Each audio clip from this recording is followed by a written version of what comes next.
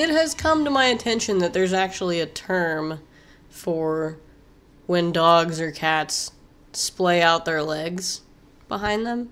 It's called splooting, which I mean, I don't think there could be a better word to describe what they do, or what that is. Splooting. Yeah. Dogs are funny, man. So this piece is my friend's dog, Rabbit. She's a mini Australian Shepherd, and she's just a little bit bigger than Zeus. Zeus being my dog in all of the terrifying pictures that you just saw there. She's adorable. She's like 10 years old.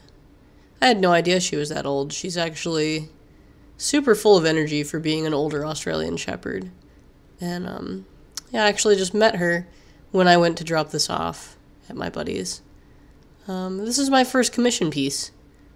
Someone actually paid me money to draw something for them. It warmed my soul to do this for my buddy here. This is watercolor and gouache on a piece of artboard. This artboard's really nice. It's, not sure how many pieces come to a pack, maybe like 10 or 20 or so.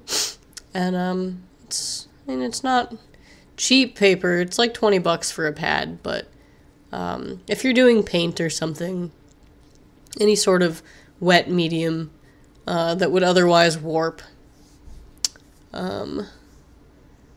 artboard's pretty nice for that. Especially because I do tend to use a lot of water when I'm watercoloring.